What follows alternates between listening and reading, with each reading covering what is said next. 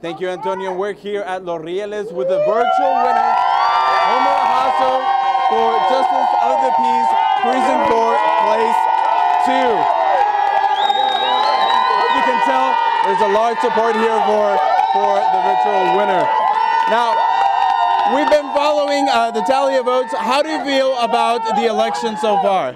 Oscar, before I continue, the first thing I want to do is thank God, Jesus Christ, to forgive me the victory.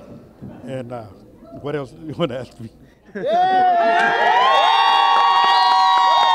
So you've had to run this campaign for over a year. The first time around the March primaries, you got a year and a half, more or less. About a year and a half. Yes, sir. And on the March primaries, you got almost 50%. Not quite there. You didn't seal the deal, but now it seems like you have 4 more years to go. What can the people expect from your next 4 years? I will continue being the same judge that I was before for the last 12 years, and I want to thank my wife, all my children around me, you know, and I will continue to serve the people of the community. They've been so good to me for the last 12 years, and I want to give something back to my community. That's awesome. Now,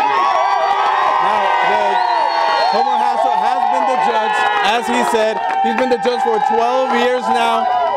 Why do you think the people of Hidalgo County continue to support you, sir? Because I'm a fair judge, and I treat everybody equally.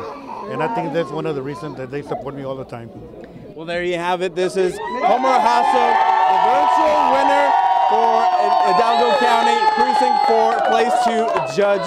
Let's head it back to the studio.